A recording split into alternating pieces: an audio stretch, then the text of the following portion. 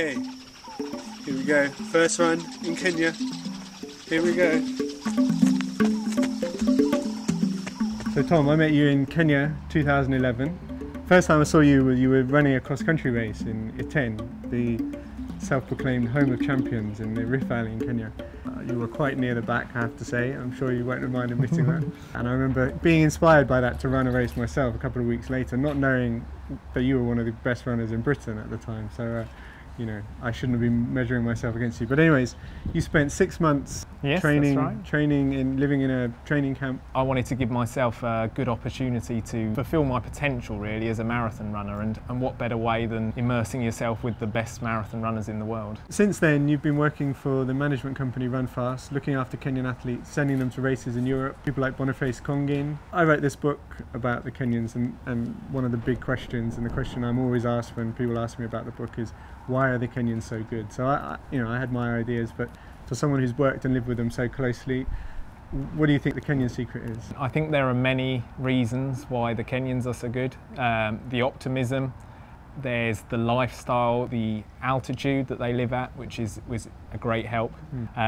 Genetically, I think they're built to run distance. One of the things the Kenyans often mention as one of their secrets is the famous ugali, which they eat every day. Well, ugali is maize flour poured into boiling water and stirred until it's as thick as can be, until you can stir no more. When my athletes come here, it's one of the most important things they always ask for. So it's a whole stew pot of factors. Because obviously we can't emulate genetics or altitude.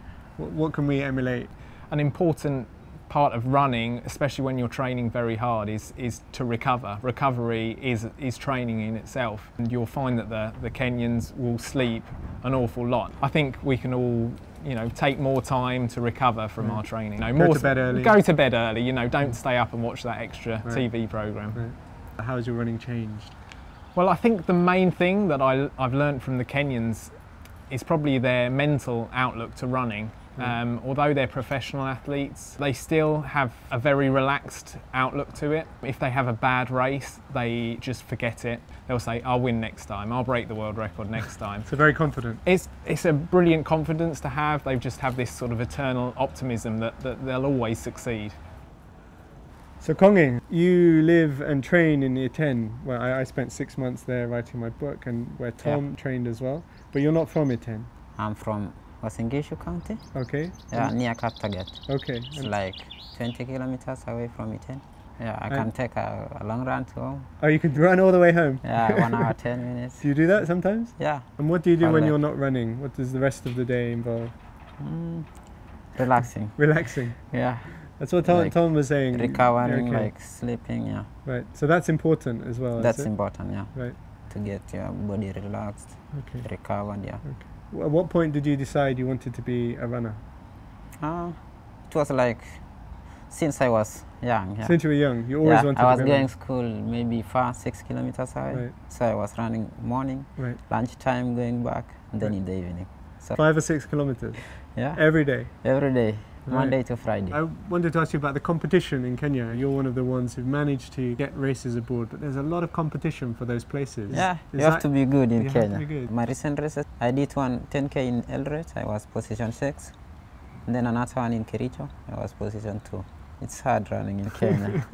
Everyone is strong. Yeah. Yeah. But at the same time, there's lots of people to train with, lots of people to inspire you. Yeah. Kenyans have some pretty impressive statistics. In 2011, the top 25 fastest marathon times in the whole world were all run by Kenyans. So that's pretty amazing dominance. This is a question people are always asking me, but it'd be great to ask a Kenyan runner. Why are Kenyan runners so good? I can say training here is different with maybe in Africa and Kenya. Weather is good, you can get good roads, not tarmac. So when you say good roads, you mean dirt roads? Yeah, they are better. When you're running tarmac, you get more injuries. You talked about running to school every day, and this is something lots of Kenyan runners I've spoken to have talked about. And you think that's an important part of what makes you a good runner? I think so. That's the maybe like foundation. All the athletes, they are running to school. Right. And why do you run to school and not walk? Oh, it's far. You'll get late. You get late. Yeah. When you were running to school, were you running barefoot or did you have shoes? Definitely. Definitely? Yeah. Okay, because there are no shoes. Do you think that helped with your running? I don't think so. You don't think so? Yeah, Because you know there's a whole movement now in the West, in Europe and America, where people are trying to run like barefoot barefoot? because they No. think it makes them stronger. You don't think so? That's a funny idea for you. Yeah, it's funny, yeah. And do you think there's any other reasons? Because in other parts of the world, people run to school, but they don't have so many athletes. I think the passion, like, Passion. yeah, they have that passion to run. It's good to be an athlete. Everyone looks to the idol, Who was your idol? Tergat. Tergat. Yeah. What is so special about Paul Tergat? Was disciplined when he was young. He was going, I think, 20 kilometers to school. I think that's the thing he made him good athlete. You felt a connection with him as you were running to school. Yeah, he was You running good. Do you think you need to have the right attitude as well? Yeah, you have to be positive. Right. When you're running like in a race, you hope for the best, Right. to win. Right. And That's all what is in my mind, to win. and when you're getting very tired and your body is telling you to slow down, how do you carry on? Just push it. Push. Yeah, push it. And you always think you can win? Yeah, you have to think like that, Right. to be positive. Yeah, What is your dream one day? my dream. I have to be good, Yeah. the best, yeah. Do the best.